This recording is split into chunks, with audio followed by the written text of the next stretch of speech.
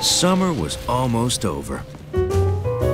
George and the man with the yellow hat came home from the park happy, but tired. You guys have fun in the sun? We played an extra long game of Sorry I Didn't Mean to Kick That Over Your Head. George won. That was probably our last game of the summer.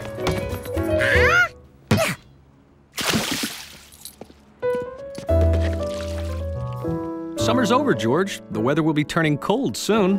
We'll find out exactly how soon tomorrow on Whistlepig Wednesday. You've never heard of Whistlepig Wednesday, George? Here, Mr. Glass wrote this book about it.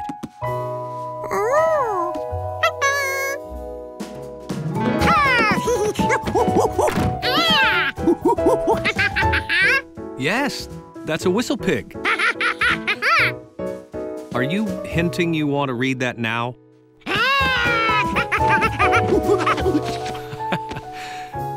Do you know about Groundhog Day? Well, groundhogs hibernate. That means they sleep from fall to spring, all through winter. They don't live in houses like us. They live in burrows, which are holes they dig underground. On February 2nd, the groundhog wakes up and looks outside. If it sees its shadow, it goes back to sleep, because winter will last 6 more weeks. Around here, we call groundhogs whistle pigs. Since we didn't call them groundhogs, we couldn't have Groundhog Day. Back when Mr. Glass was 7 years old, he met Sherry Whistlepig in Endless Park. They had a fun day. The next day was the last Wednesday in August, and he went to her home, which was a burrow in the park.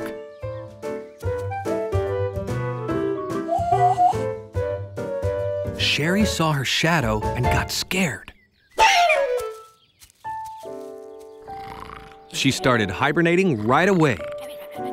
Young Mr. Glass noticed the weather turned cool that very day. It was the start of fall. So Mr. Glass created Whistlepig Wednesday. Since then, he goes to the park very early on the last Wednesday of every August and brings his friend Sherry out to check her shadow. If she sees her shadow, summer is over. It's like Groundhog Day, except it's about when summer ends. That was the kind of story that makes a monkey think about shadows. How come George's shadow didn't predict when the seasons changed? Was a whistle-pig shadow different from a monkey shadow? Aren't all shadows the same? Can you lose your shadow?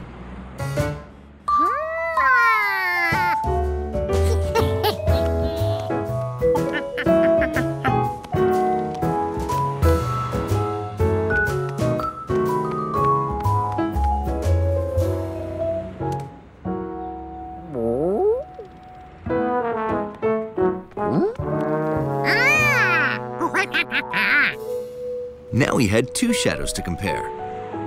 They both looked the same, except one was shaped like a monkey and the other a dachshund.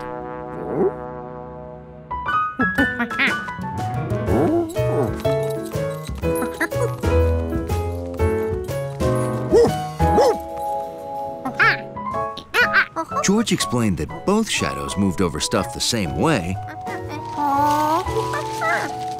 and neither one predicted the weather. But Hundley had a dog shadow. To see if a whistle-pig shadow was different, he needed to see a whistle-pig shadow.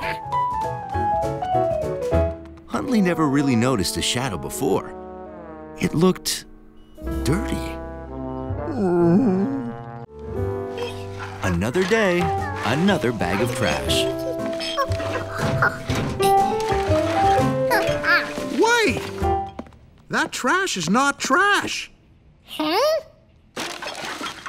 We need to separate our recyclables from genuine trash. The city's having a contest. The apartment building collecting the most recycling wins the Golden Triangle Award. So recycle, George. It'll make the planet and our trash a lot neater. Recycling sounded like something George would want to help with.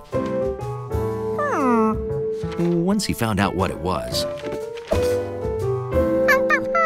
Uh-huh. Recycling can make those bottles and jars in the trash into new bottles and jars. Without it, they just pile up in garbage dumps and take up space all over the planet.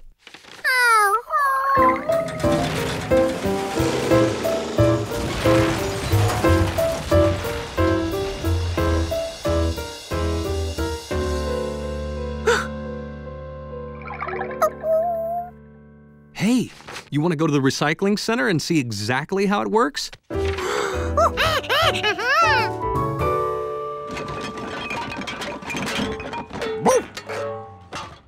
We're making an impressive start.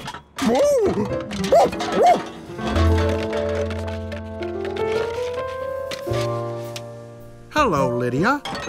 Oh, hello. I lost a bottle there. Every little bit counts.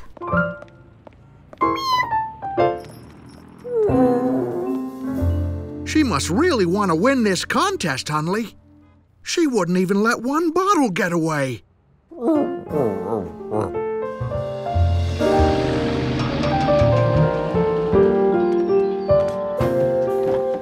Hi. He wants to see recycling in action. Well, who knew recycling was catching on with monkeys? I like it. This triangle on the bottom of a container means it can be recycled.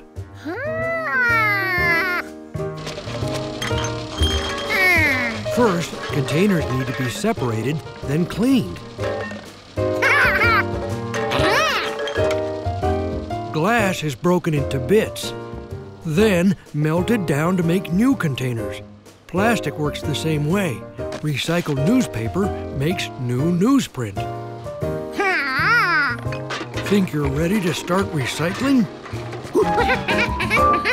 Now you can help with the contest. 3 cans, and it's not even noon. I bet Lydia hasn't even gotten a bottle cap. Huh?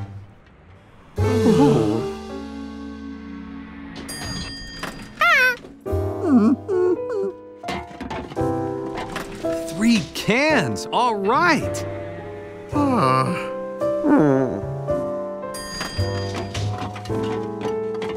Oh, maybe it's not going so well. If their doorman needed recycling, George was ready to get to work. But nothing was empty.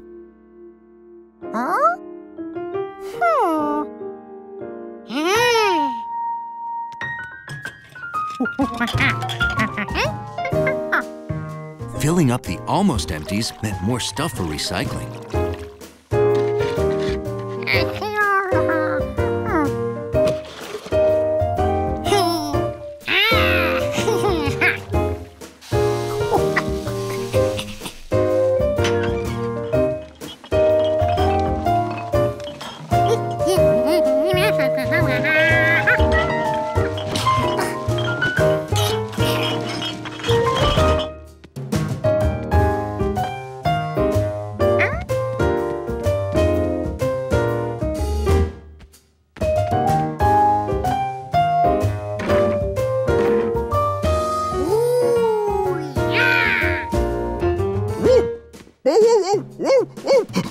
What is it, boy?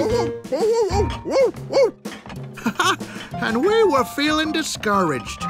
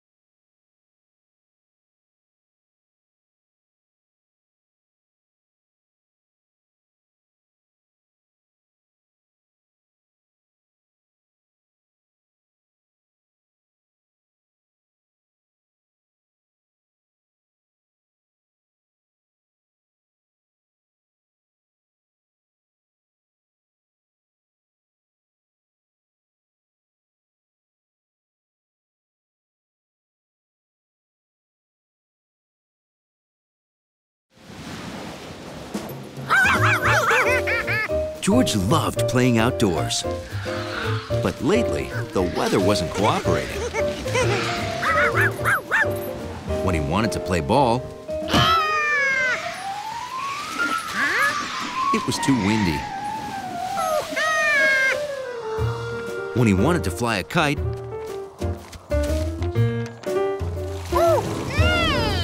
it rained.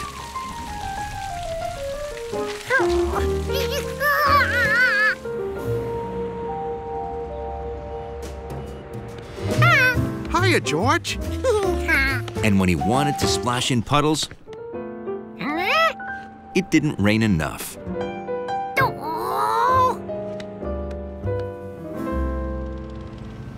There we go. George was tired of the weather messing up his fun. Tomorrow, he was going to be ready for anything. Huh?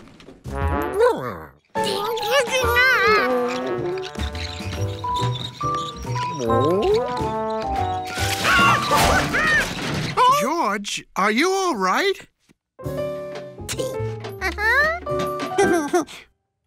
Gee, it looks like you're ready for any weather from snow to sunshine.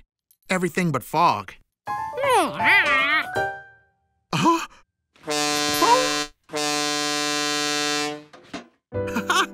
I've heard that some animals can instinctively predict the weather. I guess you're not one of them. If George could become an animal who could predict the weather, it sure would make his life easier.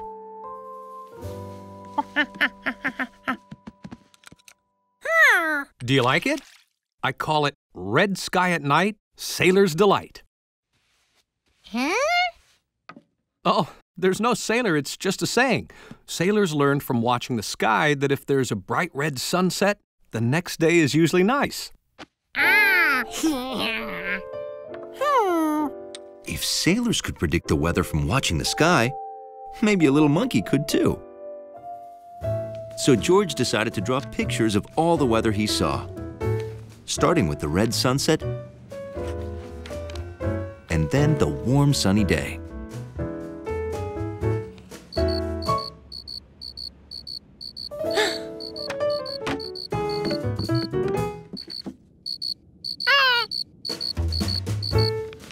And he added that he met a cricket.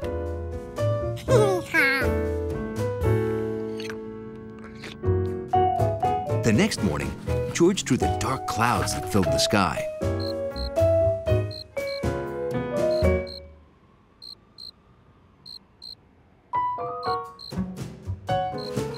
He also drew the cricket again, but drew fewer noise lines because the cricket had less to say on this chilly morning. When it rained in the afternoon, George drew that. So clouds meant rain. These were turning into very useful drawings. The next day, the clouds looked very different. Hey, George, it looks like a great day. You want to go to the park and have a picnic?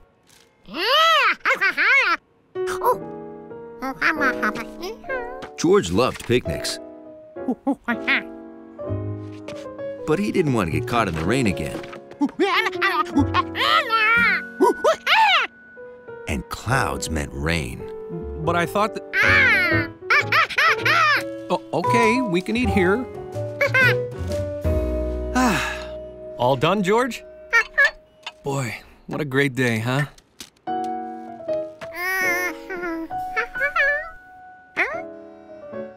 But there were clouds. It should have been raining. Unless, maybe only dark clouds made rain. Little white clouds didn't.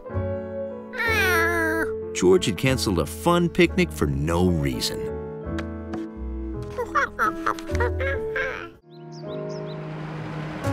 Steve and Betsy had never seen the country, so the man with the yellow hat invited them for the weekend. Amazing! This really is the country. Big skies, green pastures. Oh, animals. Sheep and cows aren't wild, Steve. They're domesticated, like Charky. Charky's pretty wild. I think I'd rather chase a cow around the city.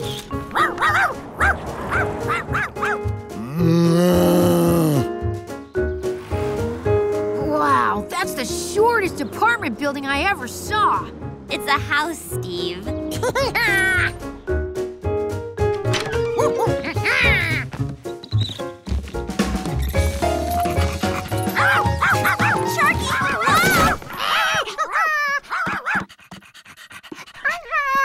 You could have left the books at home. There's so much to see you won't have time for reading. Whoa, Charky! That's a rainbow. And see the gold at the end? And the leprechaun? Oh! Rainbows are always the same colors. Red, orange, yellow, green, blue, indigo, and violet. I can make a rainbow. Wanna see? I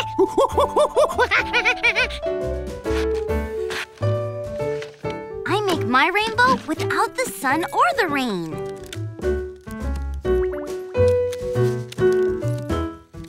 The flashlight is like a sunbeam. The water in the fishbowl is like a giant raindrop. Ooh! The light shines through the water, and behold, a rainbow!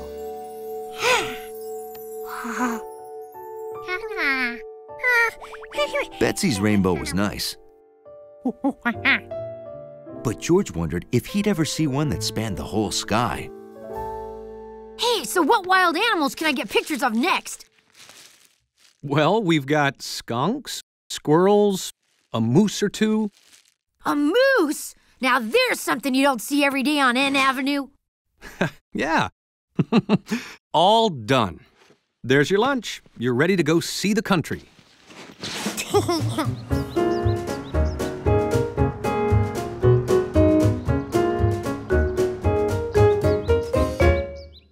I'm going to town to buy food for dinner.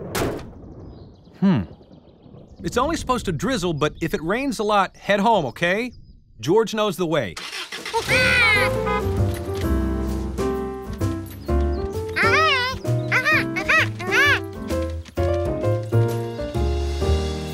Betsy, wait! I'm not leaving without a moose picture. Holler if you see a moose.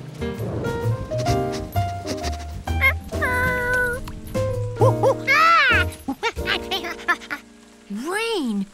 Do we have to go back already? Mooseless? No, it's gonna stop. Look, the sun's already through the clouds.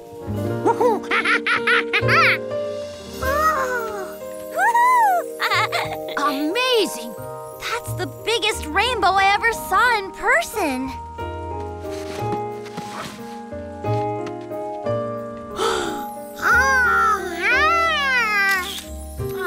I can't get a picture with all those trees in my way.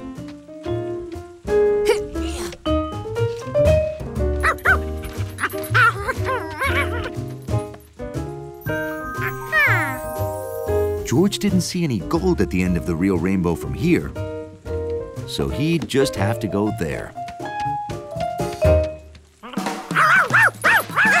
Charky, no! George, where are you going? Steve, come on. George and Charky ran off. Hey, what? Where?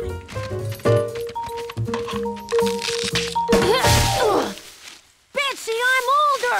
You have to wait for me! Charky! George!